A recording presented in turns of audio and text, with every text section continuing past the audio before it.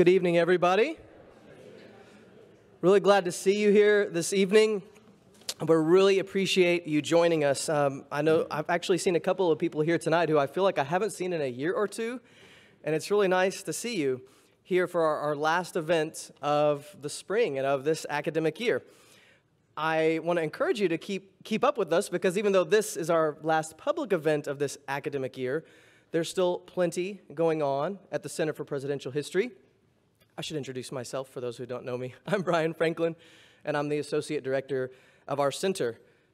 Keep an eye out. We've got a travel course that's coming up that some of you may be joining us for in the Czech Republic and in Germany. We are in the middle of our third season of our podcast called The Past, the Promise, the Presidency. This third season is focused on the topic called the bully pulpit, the way that the president uses his voice and his authority in all sorts of different ways throughout American history. And we are busy planning a whole slew of events for next academic year. So just keep your eyes out for that. If you haven't already, you can go to our website and sign up for our mailing list, our email list, so that you'll always be updated about those sorts of things. And you can follow us on social media, on Facebook, or on Twitter. And we also want to encourage you and invite you, if you are really enjoying what we're doing here at the CPH and would like to support us, we have a group called the Article 2 Society, which is a way for you to get involved in supporting the CPH and kind of take advantage of some benefits that come with that, some special meals and events with our guest speakers, some particular events that with some of our CPH fellows, everything from coffee house discussions to history tours at the DMA, but we would invite you to join us for those things as well. Now, I want to get to our guest for tonight. The reason you are here, not for me. It is A.J. Baime. A.J. is a best-selling author, a historian, and a journalist. He's the author of 6 or 7 or so books, and you might be thinking you should know that before you get up, but I decided to say that because he himself said something like that earlier today. So I feel like if he's not exactly clear on how many books he's written, then I'm allowed to also not be clear. Some of those books include Go Like Hell, Ford Ferrari and their battle for speed and glory at Le Mans. You might have seen the film based on this movie just a couple of years ago. I'm told that they offered the role to AJ, but he was like, look, Christian Bale needs some help. Give him the role. His newest book is called White Lies, The Double Life of Walter F. White and America's Darkest Secret. It's an incredible story about a little-known civil rights leader in the first half of the 20th century. We got to hear a little bit more about it earlier today. Would encourage you to check that out as well. But tonight, we're here to focus on a previous book that he wrote called Dewey Defeats Truman, the 1948 election and the battle for America's soul. So I'm going to invite AJ up in just a minute to be able to speak to us and share with us about his research. And then, as we usually do afterwards, we'll have a couple of microphones available and invite you to ask your questions, and he'll kind of run his own Q&A. And then afterwards, we encourage you. There's a bookseller right outside, and we'll have him in here if you'd like to talk with him afterwards, get your book signed. So thank you again for being with us, and please welcome with me A.J. Baime.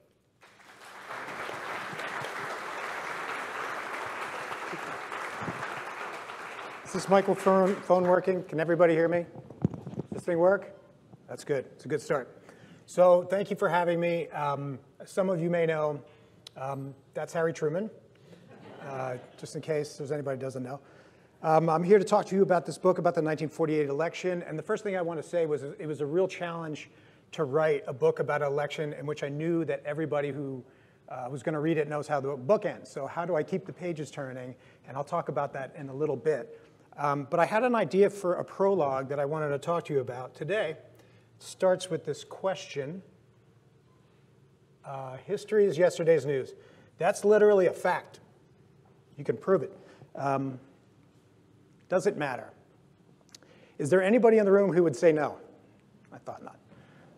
But I want to talk a little bit about why it matters, because I think it's really important, especially considering some of the things that are going on now. So for one thing, the way I approach writing, when I go into my office every day, I sort of get in a time machine. And I go back in time, I'm like Stewie and Family Guy. Nobody gets that reference in here. That's okay.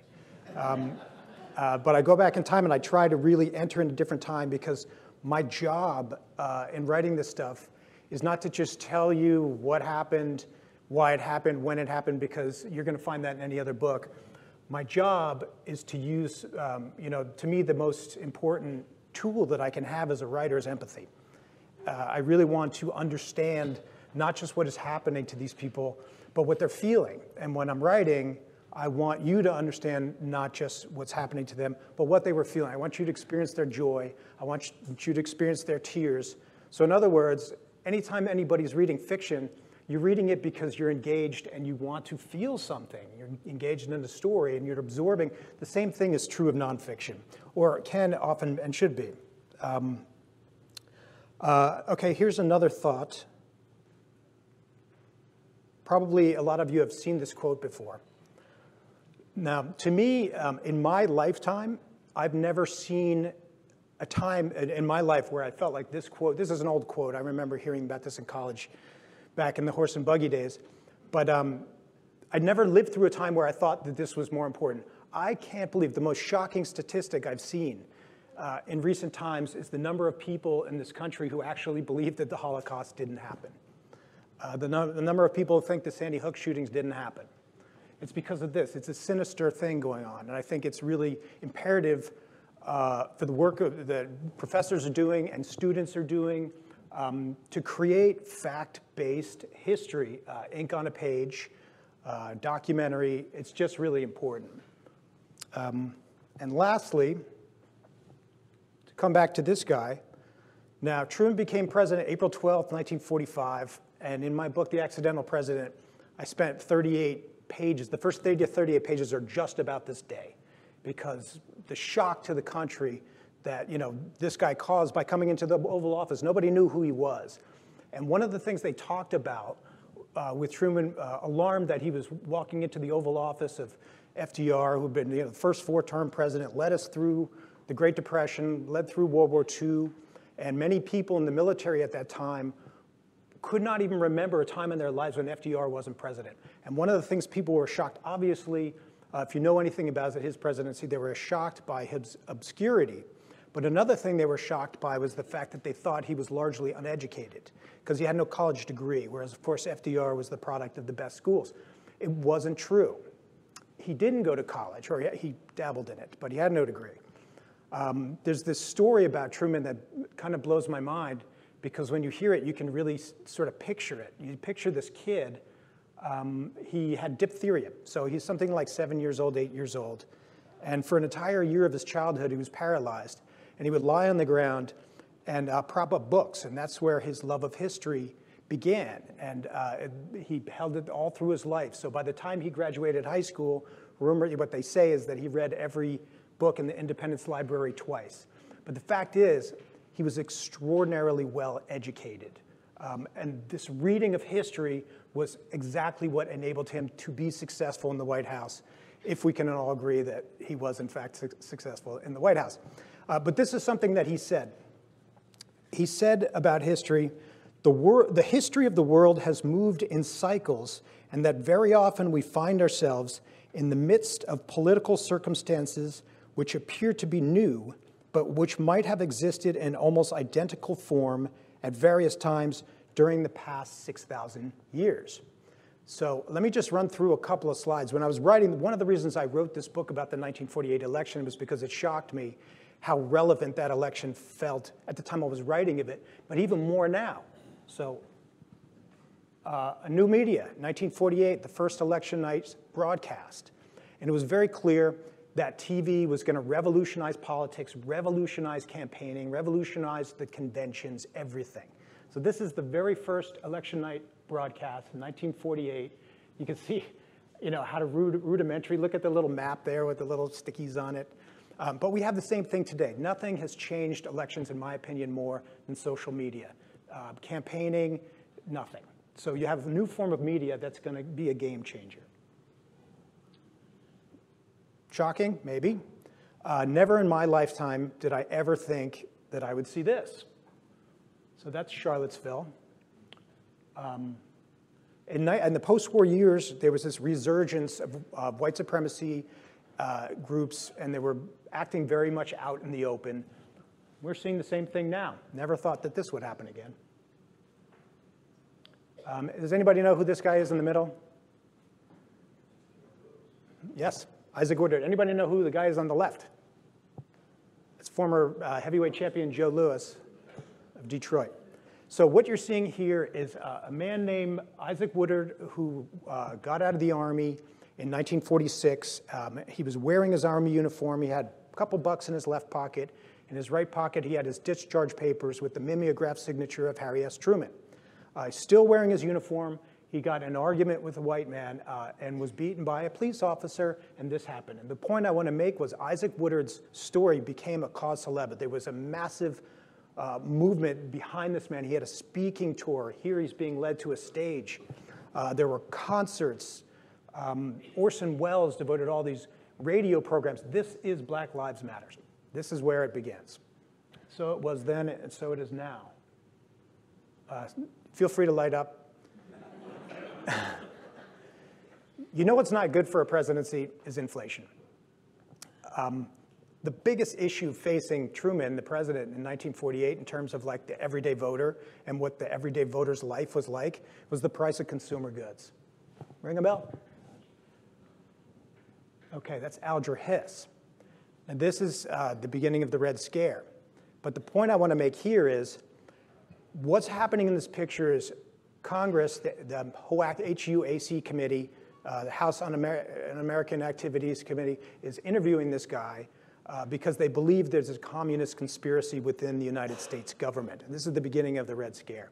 But what really strikes me is that for the first time in modern history that I know of, suddenly, and I might be wrong about this, Professor Engel can raise his hand and correct me, but for the first time, there was a moment where Americans really feared that something very sinister was going on with the government. This was a deep state conspiracy. That's exactly what it was.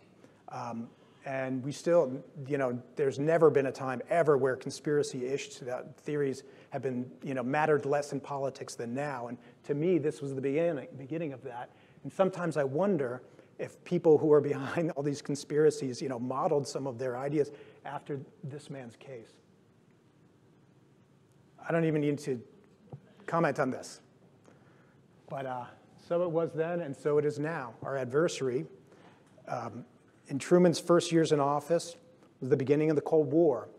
And the Cold War started actually over disagreement of the government of Poland. The Russians thought, the Soviets thought, well, we can control the government of Poland. And the Americans thought, well, you signed the American Charter, and you agreed that Poland would have free elections. Now we have Ukraine. The Berlin blockade. So during the 1948 election, obviously, we were nose to nose with the Russians with this going on in Berlin. And I find just striking resemblances between what's going on in Ukraine and what's going on in Berlin and what the potential is to become of that. This was really like, there were many sort of prologues leading up to the Cold War, but this is when it was like, this thing is on. And we don't know what's going to happen in Ukraine. Every day the news is worse, and every day the divide is greater. And there could be a new Cold War. And finally this. So during the 1948 election, specifically before the conventions, were these the nuclear bikini tests. And there were a lot of people who were really, really scared of nuclear war as this was going on. And really frightened about what Russia could do, the Soviets could do when they got their bomb. So it feels relevant in a way in my lifetime that hasn't since the 1980s. So that's why I think that when I wrote this book, I'm like, it's not just the fact that the characters are so larger than life, and elections are always mirrors of what is going on in a country. So to write about 1948 could be like to take a real snapshot of what our country was at that time. It really matters now, for so many different reasons. Okay. So let's get to it. As you probably know, there were 4 candidates in 1948. And let me start by setting a scene. So Harry Truman comes into office April 12th, 1945. The first 4 months of his presidency are the most history-packed 4 months of all time. The liberation of the death camps, death of Hitler, the assassination of Mussolini, the the fall of Japan, the first atomic test, the first atomic explosions, and the beginning of the nuclear arms race, and the beginning of the Cold War. All that happens in 4 months. And on the way home from Potsdam, Truman now has an 87% approval rating, 4 months into his presidency, higher than FDR's had ever been. And he's coming home on the ship. I love to picture the scene in my head. The ship is moving. And he's got this guy named Judge Sam Rosenman with him. Sam Rosenman was FDR's chief speechwriter. And they're sitting together, and Truman says, "Get out a pad." And Rosenman got out a pad. I imagine he was an attorney and a judge, so I imagine, a yellow legal pad. But he starts taking notes, and Truman says, "Okay, this is what my policy, this is my political philosophy. This is what I'm going to stake my presidency on." And they write down the 21-point programs. Probably rings a bell. And soon after that ship ride, Truman releases this to the American public, and people are shocked and appalled because they've had, many, many years of Roosevelt, many, many years of the New Deal, and they're ready for something new. And he reveals himself to be a liberal. He wants to spend money on just about everything he can. Right about this time, everything goes wrong. There's a housing crisis. There's a labor crisis. Basically, the point I want to make is I don't think that there could have ever been any leader, ever, who could have been president at that time, who could have really been successful and had a decent approval rating in the public eye. It was just impossible. So when it becomes time for the 48 election and he decides he's going to run, the situation starts to get even more complicated. So as we know, Jews are leaving Europe. They're desperate, they're poor, they're refugees, and they're all going to the homeland in Palestine. And Truman has to make this decision, like whether or not to support the founding of an Israeli state. And the country is really divided about this. 4% of the electorate was Jewish in America at that time. But that was a really, really powerful 4%, influential, and also donors to the Democratic Party. Truman sits with his State Department, George Marshall in particular, and George Marshall says, we cannot support a Jewish state, cannot do it. George Marshall being the most highly respected, statesman in Truman's eyes. And he says, we're going to have a war with Russia, and if we offend the Arab states, we need that oil. We're going to have a war with Russia without oil. How are we going to do that? And the second thing he says is, if we support the Jews, we're going to have to do that with military power. We're going to have to install troops because the Arabs are going to push the Jews into the sea. They're never going to survive. Well, he was wrong about that. But Truman has to make a decision about this. And the most interesting thing to me is that he's faced with two decisions. He has to make this decision from a political standpoint and a moral standpoint. What is the right thing to do? And he decides to support the Israeli state and becomes the first public leader to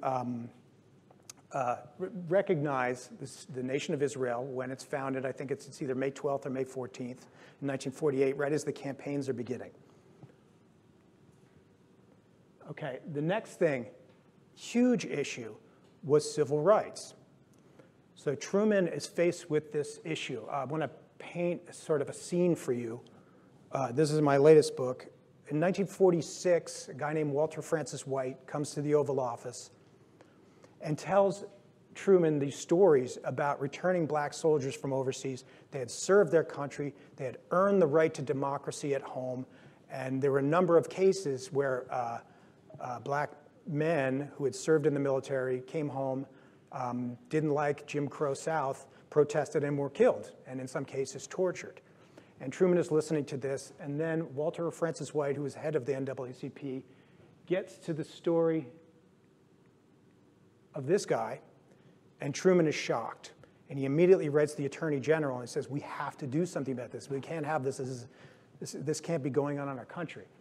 And what happens is, for the first time ever, we have a president who comes out and makes a stand for civil rights in America in a big way.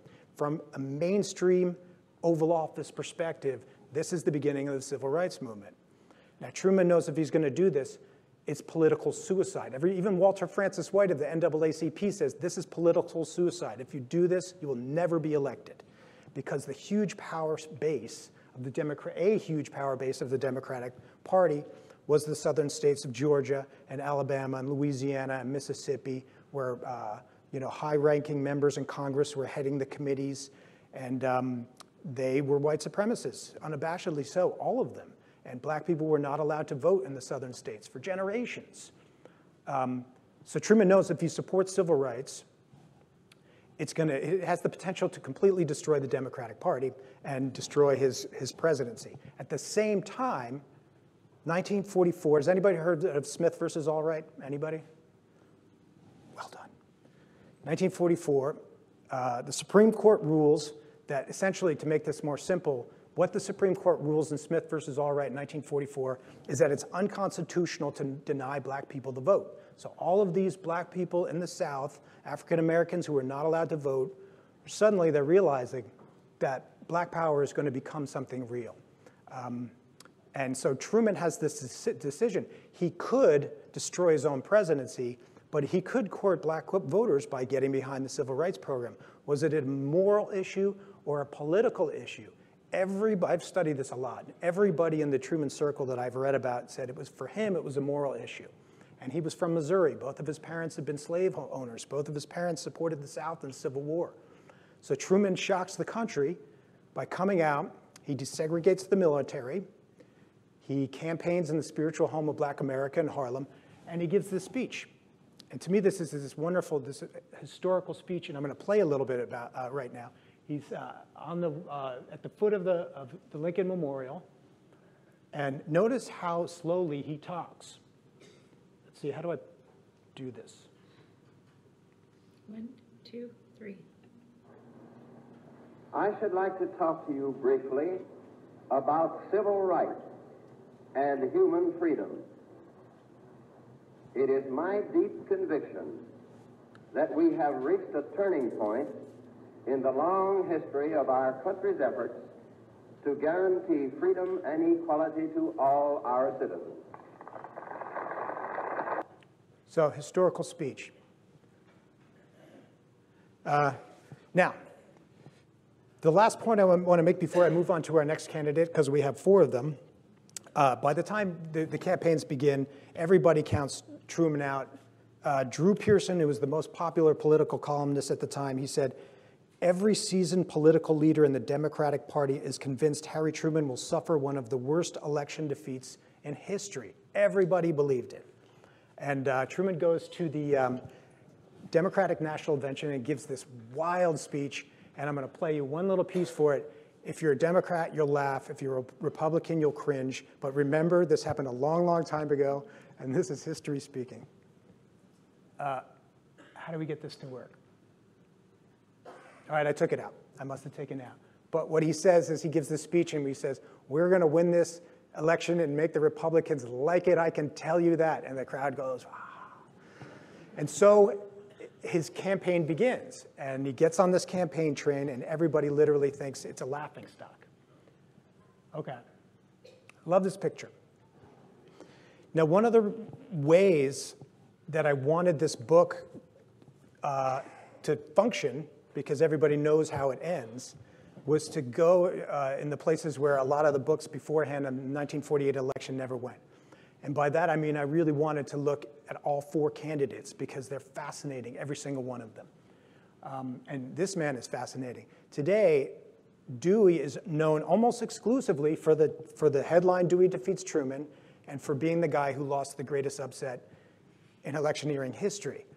But in fact, he was an extraordinary leader, an extraordinary man, a man with a moral compass who I think would have been an amazing 2-term president. I really, really do. When he begins his campaign, everybody believes that he's the man. He'll be the first Republican president since 1932 elected.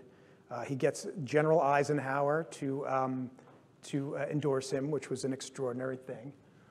Now, the point I want to make about him is, in 1948 was the first election after the war, right? So all the political parties, there were many of them, had to recreate themselves and to say, with all of this history that just happened, this is who we are. This is what we're going to do in the modern age. The first post-war election, the first election in the atomic age, the first election in the TV age, it was a line in the sand, and these parties had to recreate themselves. So they had to decide who they were going to be. Now, the Republicans had a really grave identity crisis. The Congress was controlled by the Republican faction. They were very conservative, led by Robert Taft, Mr. Republican, Robert Taft of Ohio, who supported what we think of today as traditional conservatism, namely small government, leave the spending to the states, we don't make a lot of rules. But Dewey had come of age a Teddy Roosevelt fan, which was a very different brand of republicanism. As a matter of fact, his father was such a fan of Teddy Roosevelt that he named his son Thomas E. Dewey because the E-T-E-D, the initials actually said Ted. That's how he was raised. So one of my favorite parts of the story is how he wins the nomination, because he's the front runner going in, but actually he almost loses. And all of the, the nomination comes down to the primary of all places in the state of Oregon. And in Oregon is held the first ever broadcast presidential live debate. And it's Thomas Dewey against Harold Stassen, who was from Minnesota. And there's one question, they each have to answer it, and that is, should communism be outlawed? And I tell you, you can go home and listen to that on YouTube, and you can listen to the whole debate, and it's fascinating. And what's so interesting about it, this guy had come up, his career, he had come up as a prosecutor, a brilliant, brilliant attorney. So in the 1930s, I should have mentioned this earlier, he became famous as a crime fighter. And he became famous for putting away all of the big-time 1930s gangsters. And so much that there were two movies in 1937 and 1938 based on his life in which Humphrey Bogart played Dewey and Lauren Bacall played the love interest. And it was said that Dewey was so brilliant as an attorney that he could actually prosecute God and win. So when he goes to this debate, Stassen has no chance. And it's interesting to listen to because you just hear, when you hear somebody in a debate who just like destroys his competition just through his brilliance, that's that debate. So he wins the nomination. This is the Republican National Convention. And as they go into the election, not a lot of people notice that there's this grave identity crisis of the Republican Party, that Dewey actually agreed with Truman on just about everything. But the Republican-controlled Congress did not. Let me just, so Dewey and Truman, they clashed on the Taft-Hartley labor law, which maybe I'm not going to go into it now because it's very complicated, and tax cuts. But they agreed on government spending for Social Security and education. They both supported the Truman Doctrine and the Marshall Plan. I'll get to that in a minute. Both supported strong stand against the Soviet Union, bipartisan foreign policy. Both supported programs to root out communist conspiracies without employing thought police. Both wanted to raise the minimum wage, use federal funds to confront the housing crisis and clear urban slums. Both supported developing hydroelectric power. Both supported Israel. Both supported civil rights. So if you think about it, there was not that much difference between the two candidates going forward, except for the fact that one was universally expected to win and one was expected to lose. I love this picture. The funniest thing that I read about Dewey's campaign, he traveled the country, as did Truman, on a train. The train would move along from town to town, and he would go out and back and give these speeches, and then every big town there'd be a rally. And I remember reading that the biggest criticism of Dewey was that his rallies were too perfect and that his speeches were too perfect. And I'm thinking, all right. And there's one moment during the campaign where the two candidates meet in person, and this is it. This is another fascinating scene. Think about this. Who's been to John F. Kennedy Airport? A lot of people. This is the dedication of John F. Kennedy Airport. It was called something different there. I believe it's called Idlewild. And so during this time where we're nose to nose with the Soviets in Berlin, they turned this into the biggest demonstration of military air power in peacetime history. But it was They're just dedicating an airport, right? They wanted the Soviets to see what was going on. So above them, the entire American Air Force is flying around. And these two shake hands. It's the only time they meet. And this has actually happened. Truman leans over and says, "Tom, when you get in the White House, would you fix the plumbing, please?"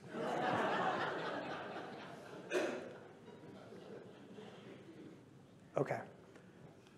To me, okay, so there's another candidate who, to me, his story is just as fascinating as the others. This is Henry Wallace on our right. Behind him is Glenn Taylor, who was his vice presidential candidate, and they launched something called the Progressive Party. Glenn Taylor, he was known as the singing cowboy. He was a congressman, I believe, from Idaho. And he was known for he had been a country and western star. And he was known for riding up the steps of the United States Capitol in his country and western gear on his horse. And he was also known for, he was a bald man that made his own homemade wigs. And after he left public service, made a fortune in the wig business. That actually happened. This is Pete Seeger here, the folk singer. And what I think of when I think of the Progressive Party is this is the birth of the modern anti-establishment in America. The beatniks, the hippies, to me, it all flowed out of this candidacy. Wallace had been a vice president under FDR who got kicked out of the White House essentially because he was very, very liberal, and he thought of himself as a mystic. And in Truman's early years, in this amazingly bitter bipartisan time, Congress, both Republicans and Democrats, came together and launched the Marshall Plan and the Truman Doctrine. We know what that is, but basically, in this unprecedented campaign to take millions and millions and millions of American taxpayer money and hand it over to foreign countries in hopes that they can build up, rebuild their infrastructure so they wouldn't fall to the Soviets, because really weak countries with terrible economic problems were prone to communist aggression. So Wallace has this idea that we're offending the Soviets, and we're doing these nuclear tests, and he has it in his head, and he could have been right, that the Truman administration was leading the United States into war with the Soviets, and that we were on the brink of World War III, and it was Harry Truman's fault. And he goes out and campaigns on this idea that he's literally going to save the human race. He's going to save the world. If people don't vote for him, everybody's going to die. There's going to be World War III, and we're going to have nuclear warfare. But he was a little off his rocker, and a lot of things happened along his campaign. Some letters he had written came out that were truly bizarre. They were called the Guru letters. He denied that he wrote them, but he did. And the point I want to make that was most fascinating to me about Henry Wallace's campaign is something that we can really see in our country today, specifically in the Donald Trump era, where he would campaign in New York and San Francisco and LA, and he could pack Yankee Stadium with paying fans, that people pay to see him speak, and sell out Yankee Stadium. Hugely popular in big cities. And at one point, Henry Wallace goes campaigning through the Deep South. And he knows that his politics are so to the left. And he talks about the fact that he's going to campaign in the Deep South, but only stay in the homes of black people. He won't stay in any hotel where black people and white people can't stay in the same hotel. And he knew before he got there that people were going to be furious, and that there was even likely to be violence at their rallies. And there was. There was a stabbing at his rallies. People were punched and kicked.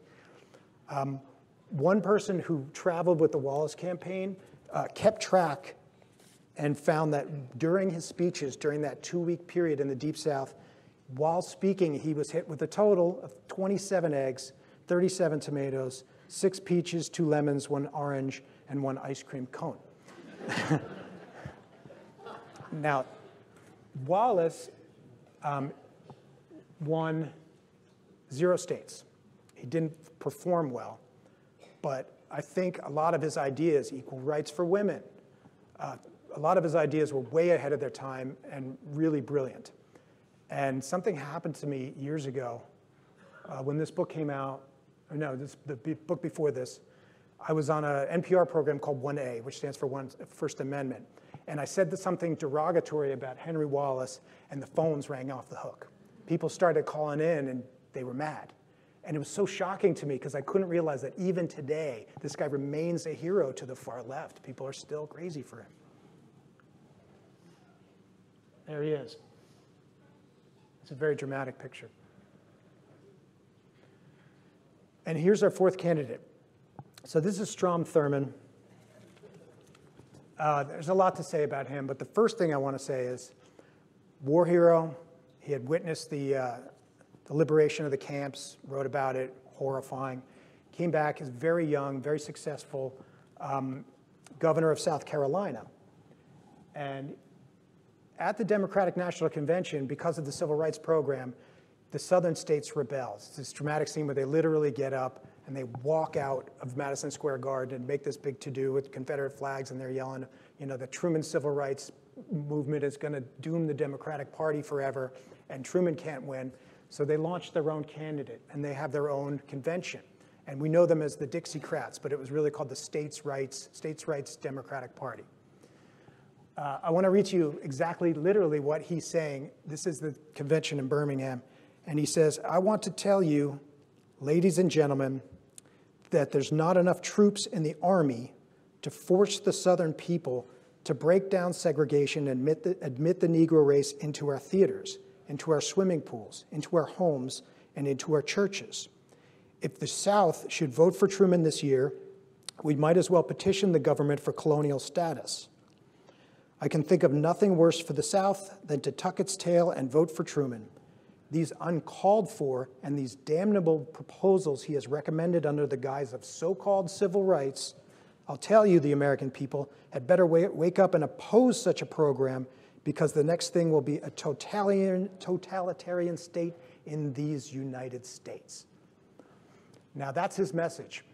And throughout his campaign, he never mentions taxes, doesn't talk about Berlin, doesn't talk about civil rights. I mean, doesn't talk about Israel, doesn't talk about anything. He just talks about segregation and white supremacy. And that campaign wins him 4 states in the South. And Truman is thinking, okay, Smith versus Allred, 1944. You may win 4 states in 1948, but let's see what happens in 52 and 56 and in the future. The most important thing about Strom Thurmond's campaign to me is this was the beginning of the movement. The Democrats had been the solid South of the Democratic Party going back to the Civil War. And this was the beginning of the movement of the migration of those states over to the Republican Party, where it has remained for many years, but may be changing. Because it's really interesting to think, I never thought in modern times that I would see a black man and a Jewish man elected to the United States Senate from the state of Georgia. I call that progress. Maybe some others don't. I don't know. Strom Thurmond. Okay, so the campaigns are going on, and something extraordinary happens. Very few people notice it, except for Harry Truman. This is a Truman rally, and it was really fun to write about this because there's so much documentation and there's oral histories from every single person on the Truman campaign train, oral histories talking about the experience of living on the train, weeks and weeks at a time, and how the narrative of the election shifted from this guy who had no chance, and suddenly this strange thing was happening. The reporters on the train didn't notice, but Harry Truman did, and the people around him did, where suddenly his speeches began to what they called go over. And the crowds began to just be like shockingly huge to come out and see President Truman speak. And the way he won this election, there were 2 things he did. One was policy. This is his words, he built his whole campaign around one single issue. There were all of these things going on, but he really focused entirely on one issue. This is how he defined it. The campaign was built on one issue: the interests of the people as represented by the Democrats, against the special interests as represented by the Republicans and the record of the 80th Congress. I staked the race for the presidency on this one issue. And what he was saying was, he went around the country and said, if the Republicans are allowed to continue controlling Congress and the presidency, they're going to hand the country over to Wall Street and special interests, and all you people are going to pay the price. The rich are going to get richer. All you people are going to pay the price. Was that populism? Was it true? You know, we all have to sort of decide for ourselves, but it worked. And he barely ever said the name Thomas Dewey. He fought his election against the 80th Congress because Thomas Dewey agreed with him on almost every issue. But the Congress did not. And this strategy won. But something more interesting happened as well to me, is his strategy was really to go as many places as he could and go places where presidents never went and expose people to the magic of the American presidency, but not to President Truman. He wanted to expose people to Harry, to who he was. And almost all of his speeches were impromptu. He had set up something called the Research Division in Washington and a speechwriting team in the White House. And they would gather up all of this information, put it on a plane, fly it to wherever the Truman train was going to be. They'd pick up this information because they didn't have a lot of technology. And that way, when Truman rolled into some small town at 2 in the morning, he could go out in his pajamas and he would know that this small town in South Dakota had a new sausage factory, or that somebody very unpopular in town had died in the war. And he could speak to these people very plainly as himself. And in the process, he really became not just a candidate, but an American folk hero. And the strategy worked. And he won. This is Harry. That's his daughter, Margaret. And she's casting her first ballot because she had just become old enough. This is her first presidential ballot. And that's the First Lady. You can guess who they voted for. I hope this works. So I spent a lot of time in the book talking about the drama of the election night. And the saddest part is to see Thomas Dewey. He was supposed to come down at 9 o'clock to his campaign headquarters and give his acceptance speech. 9 o'clock came, he didn't come out. 10 o'clock came, he didn't come out. And what he did was he shut himself in his little room in the Roosevelt Hotel with a legal pad, and he just sat there by himself, and he was coming to grips with what was happening. He had to, understand that he was going to lose. All the while, the Republican National Committee is sending out, and these are extraordinary documents, sending out press releases at 9 o'clock, and they're all time-stamped, at 11 o'clock, even 2 o'clock in the morning, saying, it is now confirmed that Dewey will be the next president of the United States. Excuse me.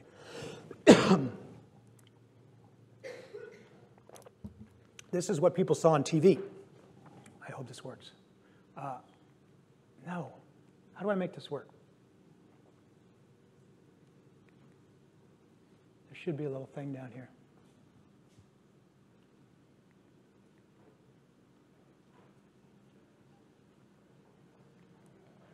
Okay. Well, anyway, this is the broadcast. I wish I could make that work. Here's how the story ends.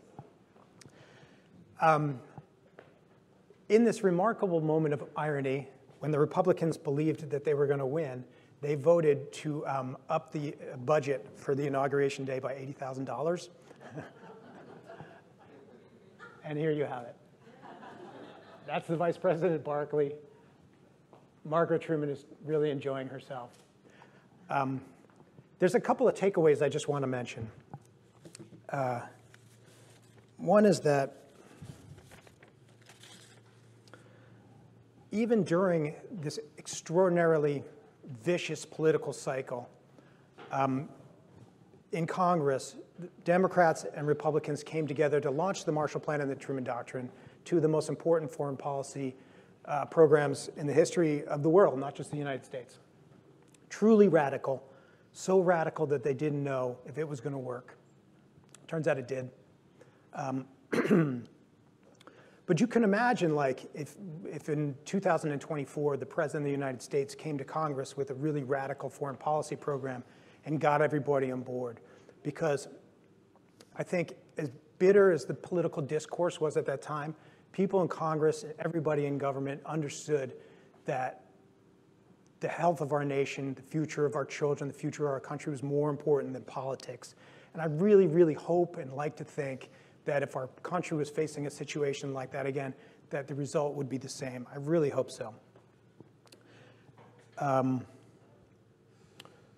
the last point I can make is that, I just want to say that these are like, to me, they were just like really human stories that reflect what was happening in our country. There's no better way to sort of take a snapshot of a country at a time than to look at the political leaders, what their stances were, who were supporting them.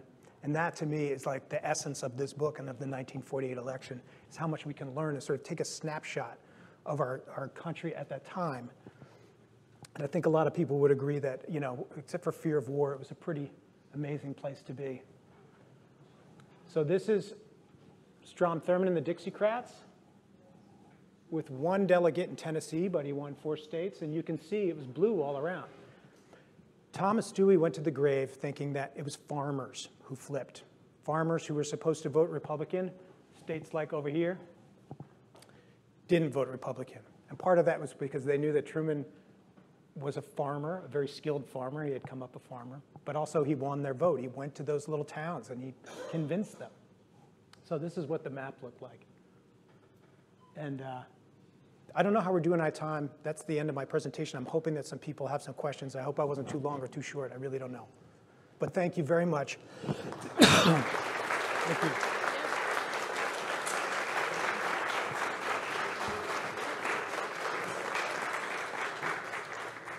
Yeah, so please, if you have questions, I know they'll be glad to take them. Raise your hand. Please wait for a microphone to get to you. We've got one on either side. And after asking you, ask away.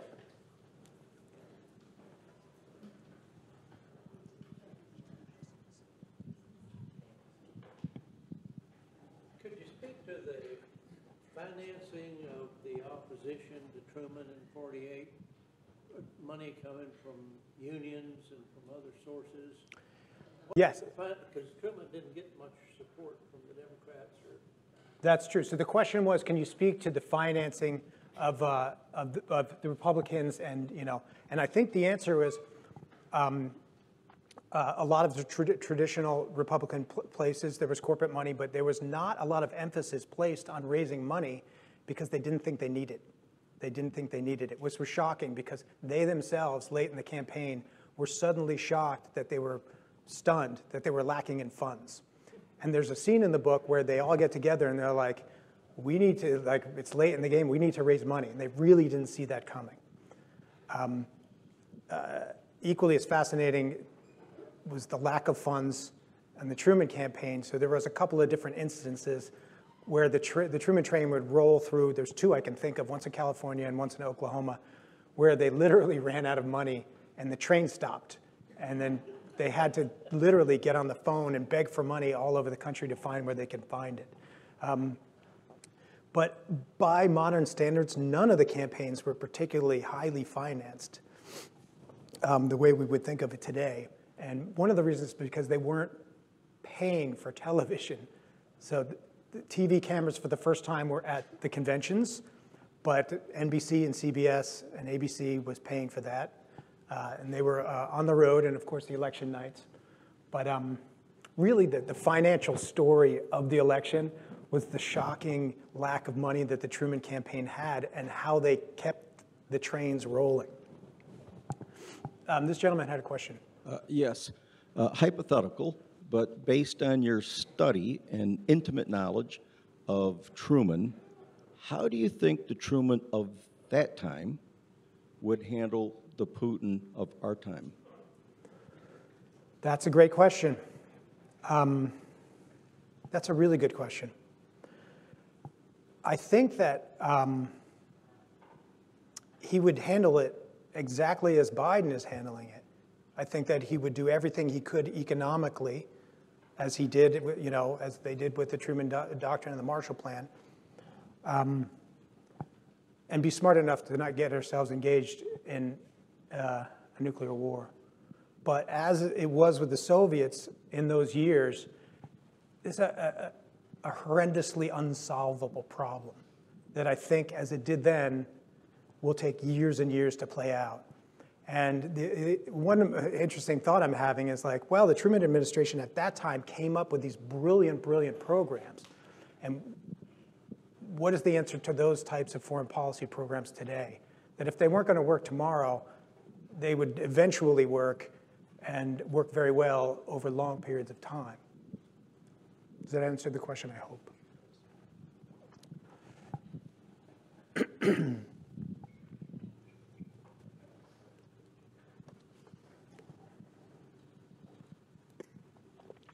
Yes, I'm surprised that Thurman only won 4 states. I mean, for what you said of all the delegates that walked out of the Democratic Convention, did Truman have a strategy to try to hold as many of the states in the Deep South as he could, and that really kind of put him over the top?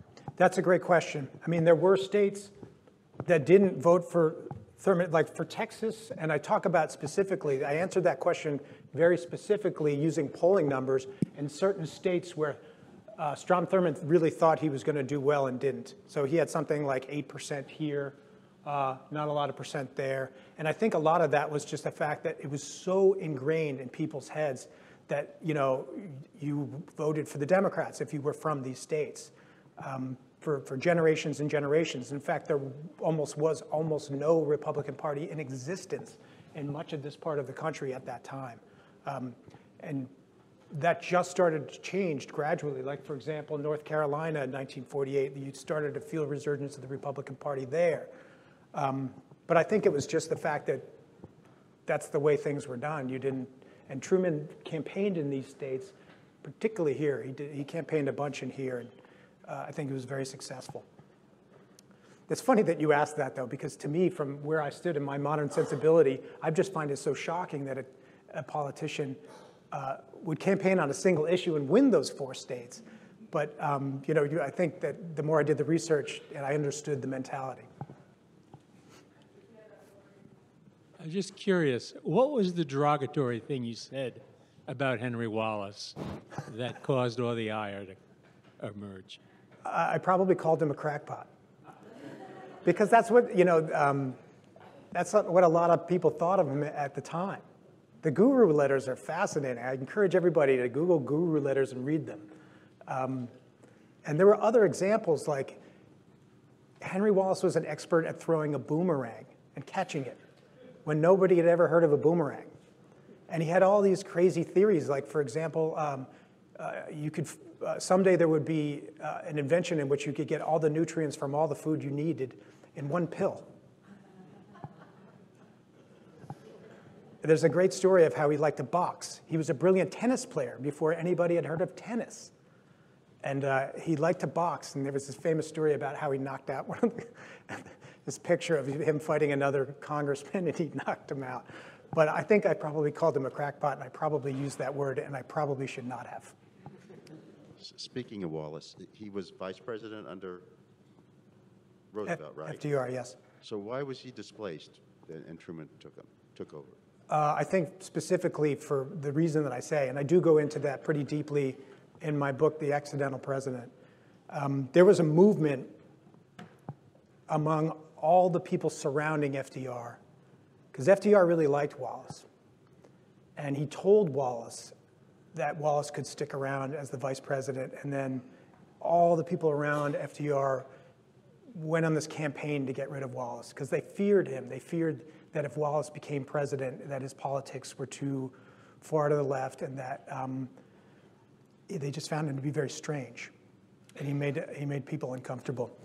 So there's this famous meeting in the White House where all FDR's advisors gather around him, and they convince him to drop Wallace. And he's like, okay, who's going to be the vice president? And they go through each person, and there's a reason why each person doesn't quite fit the bill. And the obvious choice was Jimmy Burns from South Carolina, but Burns would have offended black voters. So he was out. There were other candidates, and eventually somebody mentioned the name Truman, and FDR said, "Isn't that the guy who's the head of my national committee on the defense industry?" And he was so egotistical, sorry, that he didn't realize that it wasn't his committee that he created. It was the Truman Committee. It was actually called the Truman, that Harry Truman had invented. Long story there. But Truman was thought of as the guy who would offend the least number of voters. And so he just, quote, dropped into the slot. But the people around FDR were adamant that Wallace go bye-bye. And that was acceptable? I remember when Bush, Daddy Bush, Quayle, who wanted to dump him, but didn't want to, loyal. Well, FDR was a supreme politician. He was going to do whatever he had to do to get himself reelected. And so he actually told Jimmy Burns that Jimmy Burns was going to get the nomination. And he strongly worded to Wallace that Wallace could stick around. And then he went around everybody's back and dropped them all. In my book, The Accidental President, I go there's a couple of chapters, there's a lot in there about that, leading up to the Democratic National Convention, which I think was in Chicago, because the convention is just so, because Truman is blind to all of this. He doesn't know any of this is going to happen. And he shows up in Chicago. He had already written the speech to give the nominating speech for Burns to be the vice president, not knowing that FDR had already decided that it was Harry Truman who was going to be the next vice president. It's an amazing story.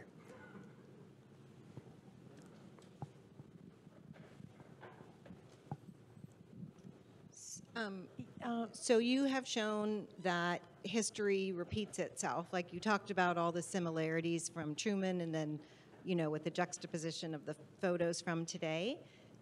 So with your oracle, what history is going to repeat itself next, do you think? That's brilliant. That's a really unexpected question. Wow. Okay, well. Will Donald Trump be president again? I don't know. That's a brilliant question, and I have to think about that because, wow, that's the subject. Okay. I would like to know if anybody else has a thought about that. That's a mind bender. Let me think about that. That's a wonderful question. You stumped me. That doesn't usually happen. Professor Engel. I wanted to ask a different question, but now it occurs to me what I really should ask is, why don't you answer her question? Give me a little time. Do we guys get a couple hours I can just pace? I usually think while I pace, and you can all just sit here for 10, 15 minutes? Let me ask you one that's more fully in the past. Could you compare the coalition, or the results, I guess, that Truman manages to get in 48 with the rest of the New Deal coalitions? How much of we're all surprised in some way. This is the beauty of your book. We're all surprised by the ending, that we know the ending. And I'm wondering how much, in retrospect, we should have looked at the electoral map and said, it actually is just kind of piecing things together again, as Roosevelt did. What's the difference between the Roosevelt coalition and Truman's? Interesting. I would say, definitely, one thing that they shared, definitely, was the black vote. Because you saw African Americans voted almost exclusively for Republicans. And 1932 was the first time that a lot of African Americans voted for a Democrat. And that was because this was a Democrat who was going to spend a lot of money in social programs that were going to benefit people who lacked resources. 1936 was the first year that African Americans voted overwhelmingly for the Democrats. And then that was something that Truman obviously continued. You saw that trend. Labor, both of them did very well with organized labor. I don't think Truman ever did well with the farm vote FDR did with the way that Truman did in 1948. Let me think, what else can I answer? Do you have any thoughts on the matter? What do you think?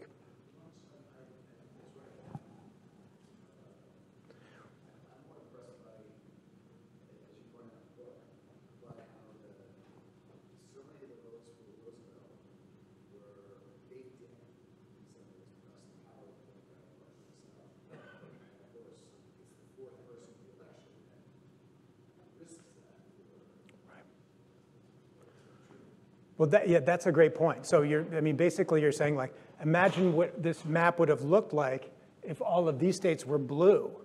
And in fact, they were during FDR's time, which, but then again, I would like to go back and see which states over here Truman won that FDR never did. I'd have to look that up. But I would be surprised if FDR certainly did as well as Truman did in those places.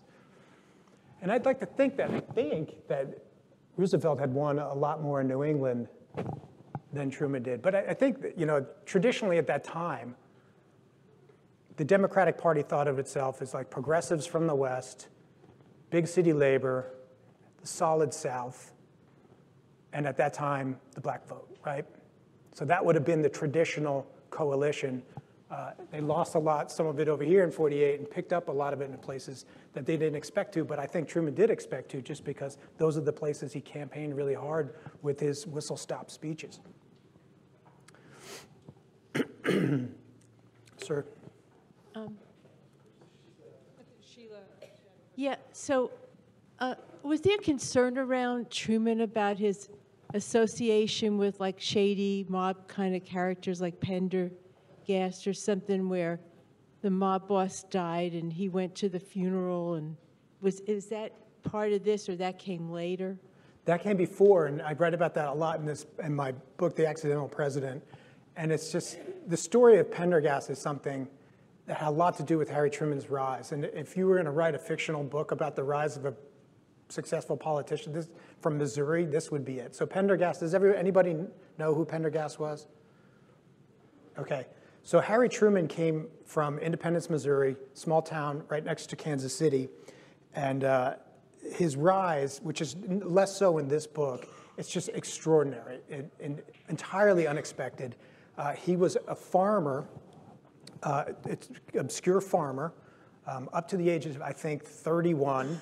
He's late in life where he goes to World War I. He comes back and he launches a haberdashery, a men's clothing store, which quickly fails during the recession, if I remember correctly, of 1920, 21, 22. And he's without a job. And so he's like, I don't know what to do. I'll run for office. And he goes to Tom Pendergast, who was the head of the Democratic machine in Kansas City and an extraordinarily powerful person. And what Pendergast did, the machine worked like this, the way he defined it himself. Your son needs a job. I'll get your son a job, and I'll do you that favor. You're going to vote for all the guys that I say. And he would sit in his office in Kansas City, and people would file in all day long and say, I'll do you a favor. You got to vote for this guy. You got to vote for that guy. Until he was extraordinarily powerful to the point where he could pretty much install politicians himself in the state of Missouri. And in 1936, Truman, they needed a Senate candidate. And Pendergast, who had all of this illegal stuff going on and would eventually go to prison for, has to come up with a Senate candidate from Missouri.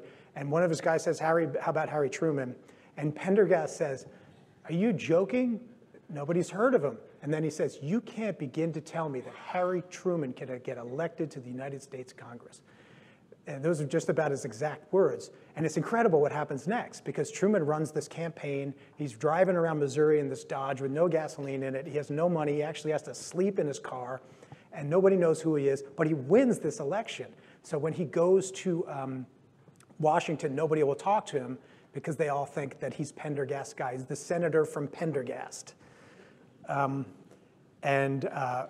Years later, when Pendergast dies, if I remember correctly, and I'm sorry, there's just so much going on in my head. It's very early during Truman's years in the White House. Pendergast dies. He had been in prison, and Truman says, you know what, screw it. I'm going to go to the funeral. And people were shocked and appalled, but a lot of people were really pleased and impressed by his courage to go and do this, because he knew he would be criticized, and he said, I never betray a friend. But that's the story. It's an incredible story. Read it in my book, The Accidental President. It's good. There was a question. There's a question there and a question there. Want to start there and we'll move over there? Oh, this gentleman. Let this gentleman go first. Yeah, he's got a microphone. Kind of two questions. What is that footnote on Tennessee? Strom Thurmond won one delegate in Tennessee. So he won all of these votes, and he won one delegate there. And honestly, I cannot remember if that was a flip delegate. That would have been a delegate that represented a specific, and this is an important question. I should know the answer to this because it's relevant to what's happening in our politics now. Whether that's a delegate that flipped, because I think it was, or a delegate that represented a specific part of Tennessee. But one delegate from Tennessee went to Thurmond. Okay, thanks.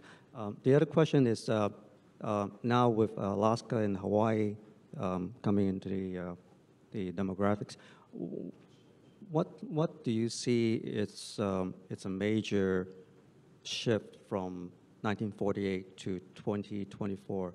It's more like a general question of how the electoral demographics play out.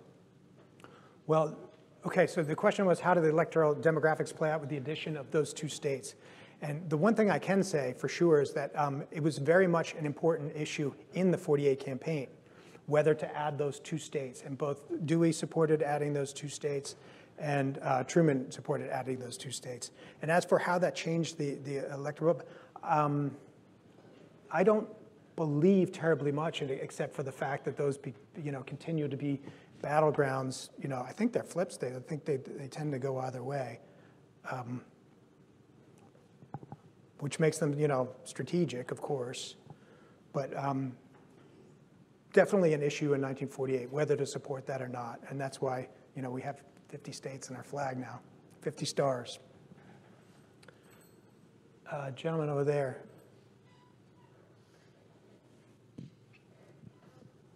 So, the presidential campaign is, 6 to 10 months. So in the year 1948, leading up to November, and I don't remember. I'm sorry, I don't remember in history what month or what year even that Truman announced his Truman Doctrine. And would it have been in 47 or sometime first half of 1948? And what were the 2 or 3 things in the Truman Doctrine that suddenly made him rather unpopular and sort of led to this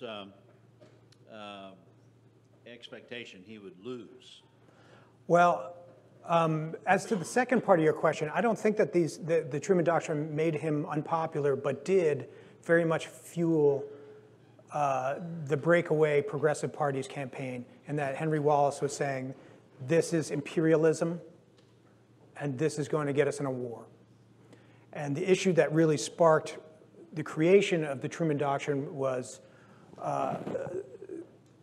the financial problems in Greece and Turkey. So these were two countries in Europe that were going down the tubes financially. And the Truman administration realized that if they were going to go down the tubes, these two very important countries in Europe were going to fall to the Soviets. And in fact, there was already communist infiltration in those countries. And if the United States would give a whole bunch of money to those countries, not so that they could fight, we weren't giving them weapons, we weren't throwing fuel on the fire, we were just helping them to rebuild the infrastructure of their country, which was still destroyed because of the war. They needed roads. They needed just their countries to function. And it was very much in Stalin's interest for these countries to remain impoverished and without infrastructure because they would become desperate and the Soviets could come and save them. So it was Greece, Turkey, and the lead up to the launch of the Truman Doctrine was very, very dramatic, and the way it came about. There was another book, I reviewed it for the Washington Post that came out not too long ago about how it was created. I thought it was pretty interesting. It was Joe Scarborough, I think. But that was it. And it took a lot of convincing to the American people that it was in our best interest to take millions and millions and billions of our own tax dollars and hand it over to Turkey. People couldn't understand that at the time. But the message to Congress was critical, and it was done effectively. And it was a bipartisan policy. They got, the administration got Arthur Vandenberg of Michigan, very powerful senator who was head of the Foreign Relations Committee. They got him on board, and it snowballed from there, and it happened. What I find so much fascinating about it is so radical. Truman once said that some of the decisions that he made were so radical it was going to take 50 years before they would know whether they were the good decisions or not. And it turned out that they were, and I think that's one of the reasons why Truman left office with miserable approval ratings, because they didn't know if this stuff was going to work. And it took years and years for us to realize that they were brilliant programs and they did work. So if you're taking audience participation and predicting the future, let me bounce one off of you. Every article I read about inflation is, we haven't seen inflation like this in 40 years. Yep. So I would put a slide in a future presentation of Biden next to Carter. And I got at least three other parallels that I'll throw at you. And I'll ask this as apolitically as possible. I think the Soviets going into Afghanistan is the equivalent of them going into Ukraine. I think the rising crime rates in America, people are comparing crime rates today to what they were in the 80s.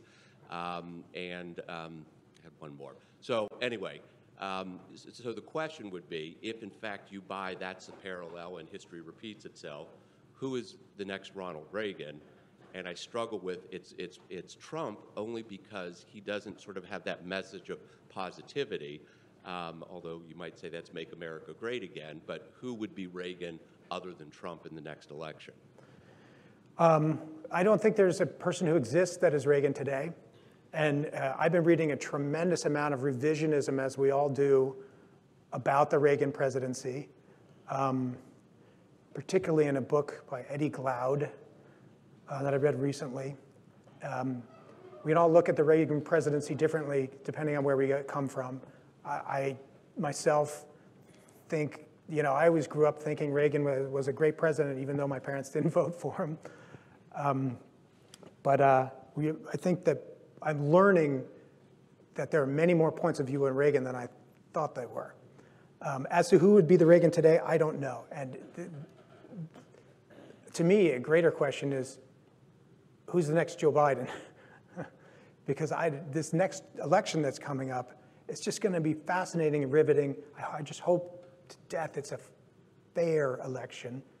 And I'm just so eager to find out who's going to be running on both sides and what it is they're going to represent. I really have no idea. And I don't know if there's a parallel. I mean, the first election I can remember was Carter versus Ford. I was 5 years old.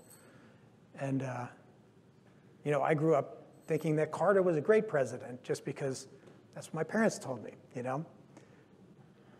Do you buy the Biden is Carter? And I thought of my fourth analogy, which was our exit from Afghanistan was similar to what happened from a prestige perspective as Iran. So I think there's probably at least four potential parallels between the presidents. Say it again, that last part, sorry? Was us getting the hostages in Iran, I think could be compared to our exit from Afghanistan in terms of what it did to the U.S. in terms of international prestige. Okay, so let me answer the question this way. And I hope this is not an abdication, and I don't upset anyone. I've written 2 books about history, and there's someone sitting behind you who is the perfect person in this country to answer that question in a way that I could not. I'm serious. Is that okay?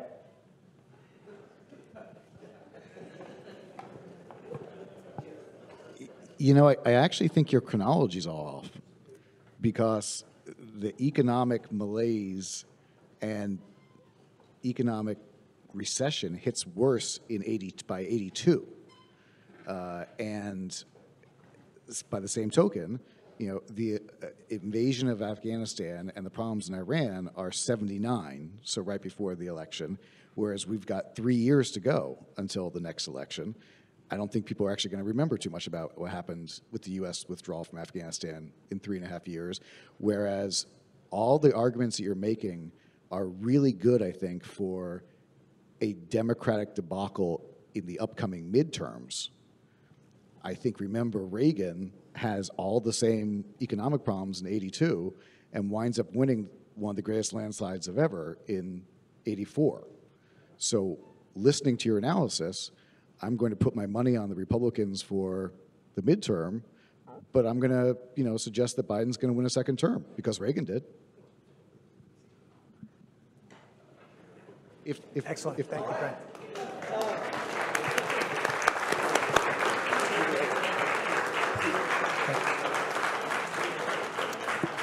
Thank you all so much for joining us. We really appreciate you and your support. And please keep your eye out on our website and through your email for any updates that will be coming about the summer and next fall. So everyone drive safe and have a good night.